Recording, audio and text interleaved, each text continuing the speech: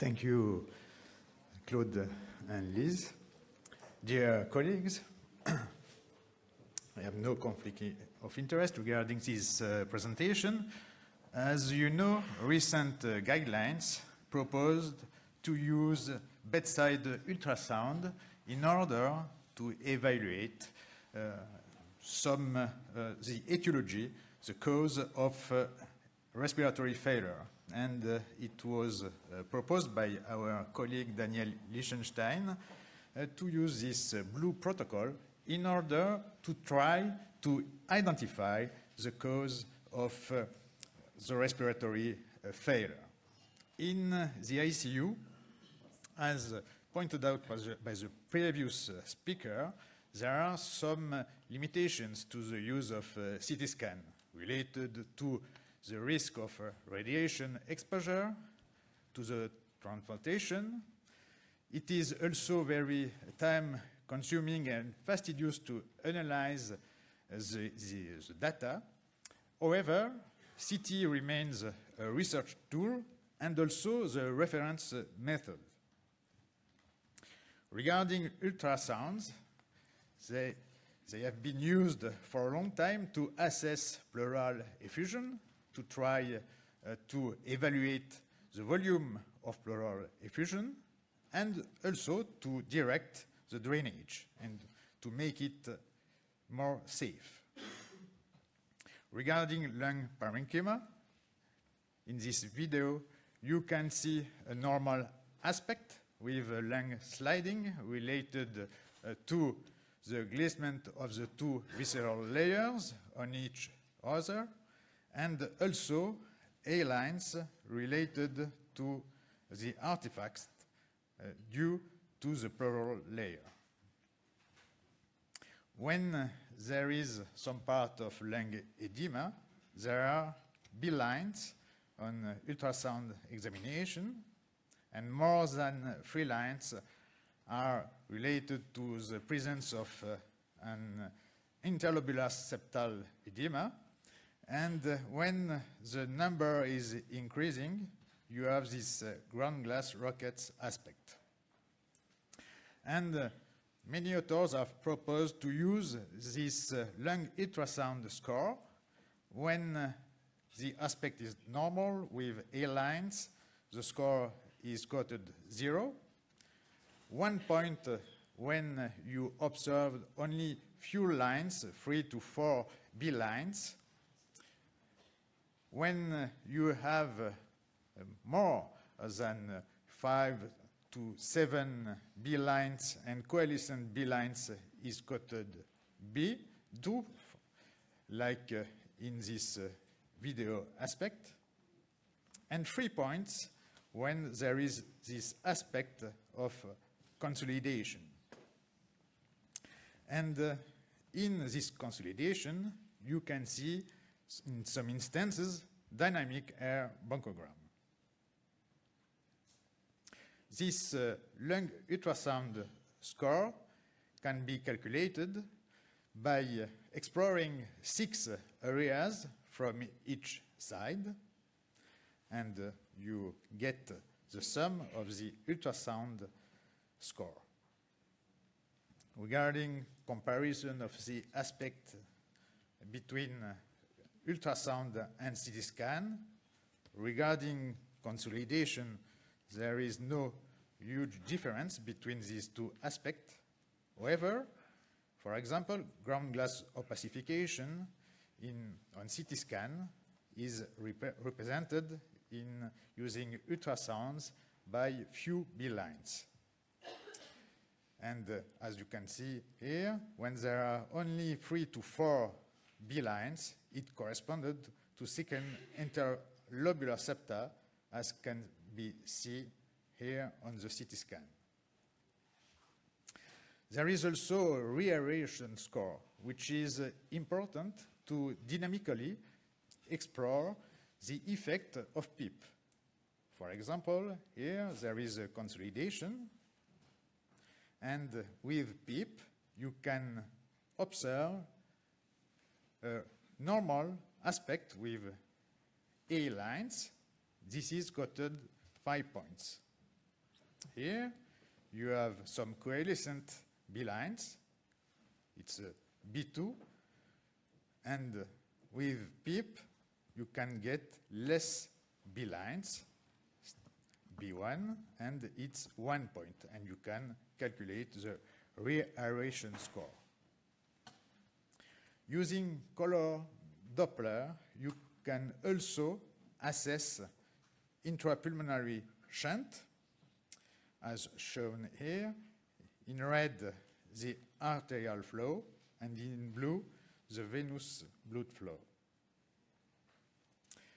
What is finally the reliability of ultrasounds? Ultrasounds have been compared to other techniques, and the reference being CT scan, and it has been shown that lung ultrasonography is associated with a very good specificity in order to identify pleural effusion, also consolidation, and alveolar interstitial syndrome.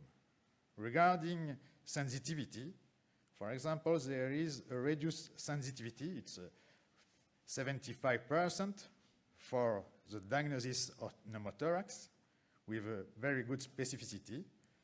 And the sensitivity, I said, was 100% to identify consolidation with a specificity of only 78%. There was also in this study a very good correlation between the number of B lines and the severity of ARDS. Here, mild form, moderate ARDS, and severe ARDS.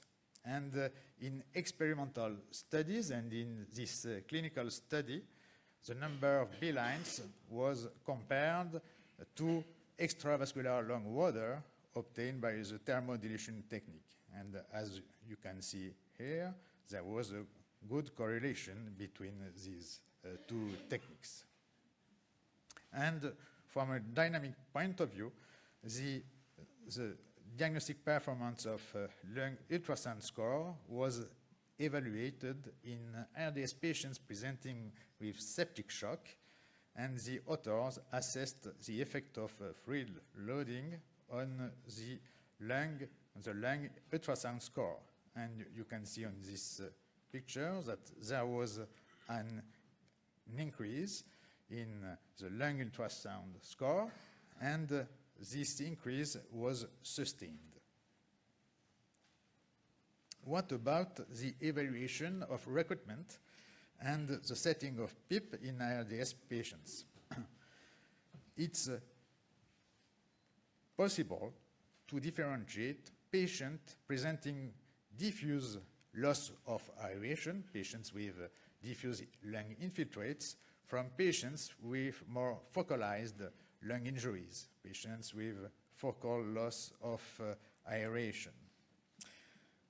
By, for example, examining anterior parts of the lungs, if there are some B-lines aspect, you can probably evaluate that it is a patient, this is a patient with a diffuse loss of aeration. In contrast, when there is this aspect, this normal aspect with A-lines, it's probably related to focal loss of aeration, which was confirmed by exploring the most dependent part of the lung with consolidation. And some authors proposed to set PIP according to the evaluation of ultrasound aspect in the anterior part of the lungs. And when only A-lines are present, there is for them the risk of overinflation, and they recommend to use PIP levels at a maximum of 10 centimeters of water. In contrast, when in the anterior part of the lungs there are diffuse B lines, they suggest to increase progressively PIP and to observe if there is a progressive decrease in the number of B-lines and ultimately a normalization of the aspect. When respiratory mechanics are compared to lung ultrasounds, such as in this study, the authors reported that mean PEEP evaluated by ultrasound assessment was higher than the lower inflection point. In this study, the authors compared PV curve results and lung ultrasound score to assess PEEP-induced lung recruitment. This study was done in patients sedated and paralyzed, and volume recruitment was assessed by PEEP release maneuver for patients with diffuse lung infiltrates and for patients with focal infiltrates by comparing two PV curves done at 0 and PEEP 15. And they reported that there was a good relationship between PEEP-induced lung recruitment evaluated by respiratory mechanics with lung ultrasound re-aeration score. And they showed that when this score was at least of 8, the volume of recruitment was higher than 600 milliliters. In contrast, when the score was at a maximum of 4, there was few, and in some cases, no recruitment.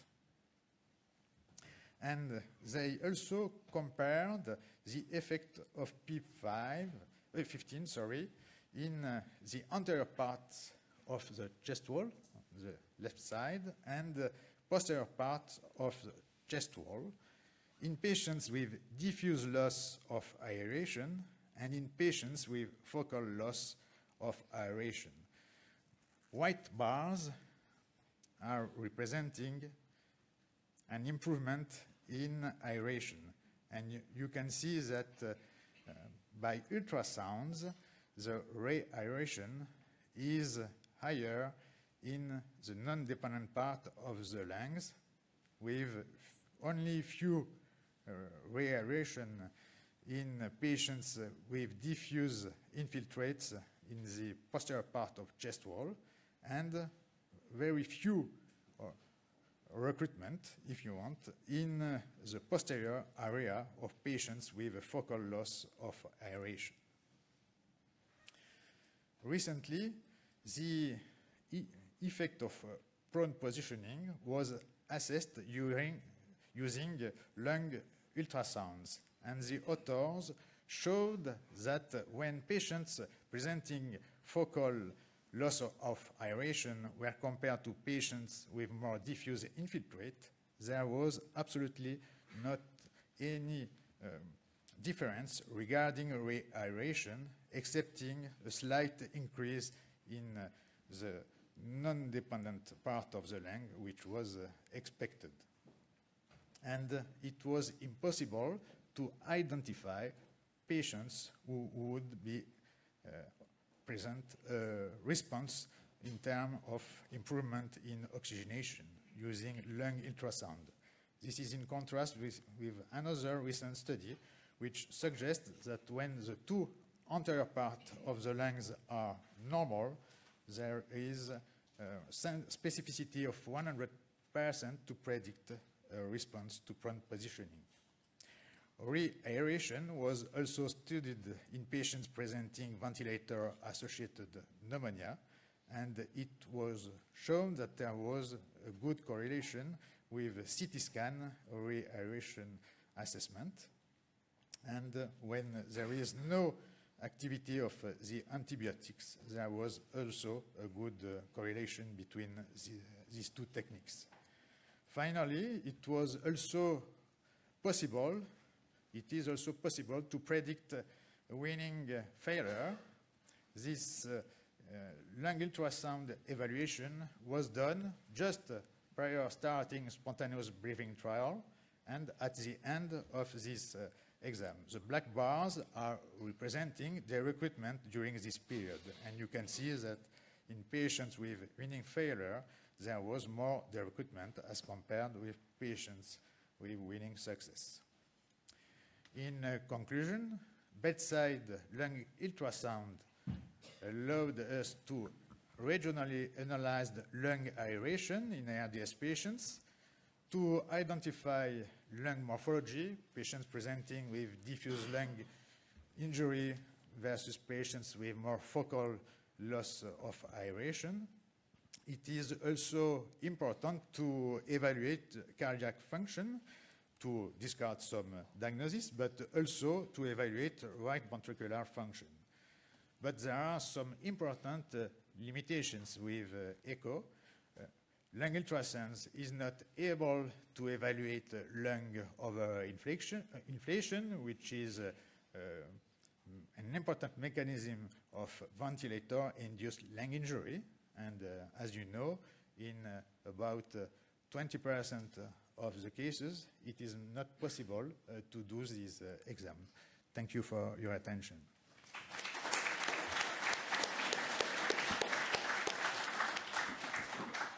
Thank you very much, Laurent, for your very clear talk. Yes, please.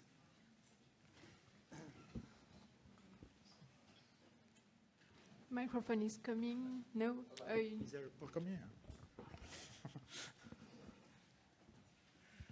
So my question is that when we do lung ultrasound, you said in the posterior chest wall, you don't see much recruitment. So if you are using PEEP and you see recruitment in the anterior chest wall, but the patient is still hypoxic, would you still titrate your PEEP up as the anterior chest wall shows recruitment, but the posterior chest wall may not show recruitment? So how would you proceed with that case? As I said previously, I was very cautious with the use of ultrasounds to direct PEEP settings. It's a useful tool to identify patients with normal lung areas in the anterior part of the lungs, with probably an increased risk of overinflation. However, it's very difficult, it's a difficult issue to evaluate recruitment in the dependent part of the lung.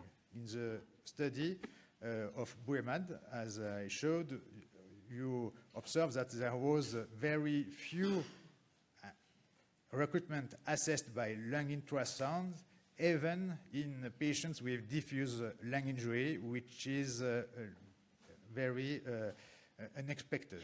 So, from my point of view, there are some advantages to use lung ultrasound, for example, for pleural effusion, pneumothorax, and also to evaluate if my first PEEP setting would be high, if the patient present diffuse infiltrates, or if I will be cautious with my setting if I observe normal aspect in the non-dependent part of the lungs. How many of you are using ultrasound to titrate the PEEP at the bedside? So no one.